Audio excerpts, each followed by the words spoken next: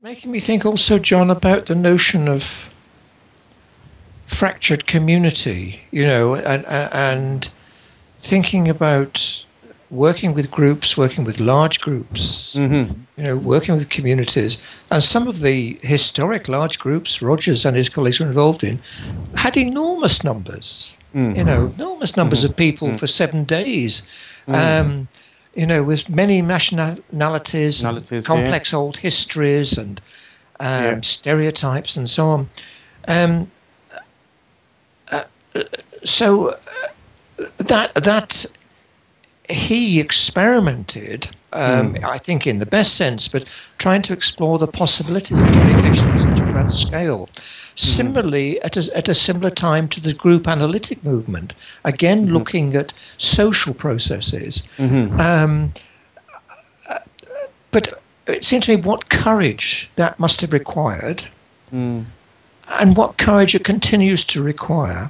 But if one could go into a fractured community, or one's invited in, or a group are invited in, that the capacity to listen to and to be open to the multiple conflicting voices in that community is an enormous human capacity, it seems to me.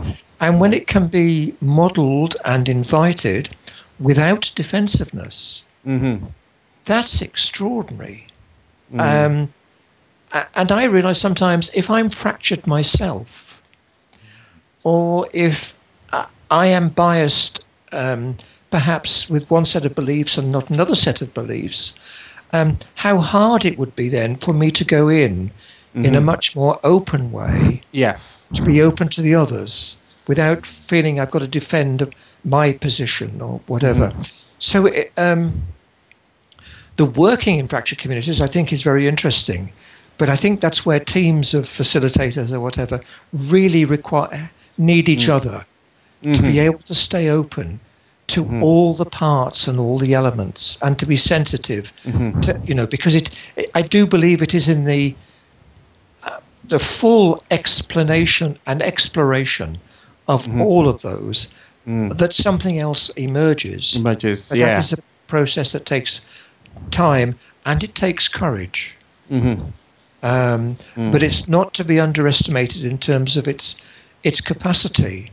And because Rogers was nominated for the Nobel Peace Prize in '87 for that work. For that very work, Which is extraordinary.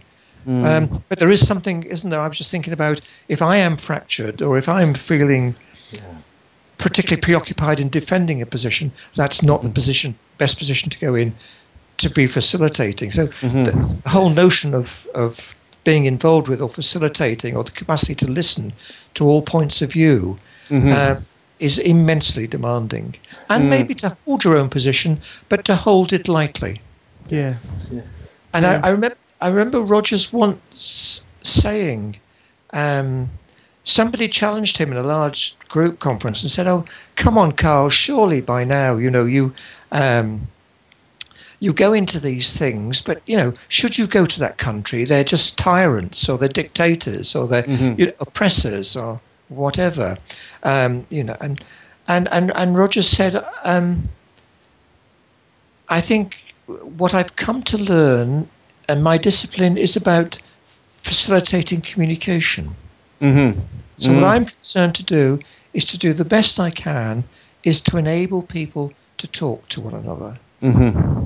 So he didn't rise to the whole thing of what political position you're in, and therefore you judge the others negatively because they don't value democracy, or they don't value this, And it felt to me that was a very sound, sane response.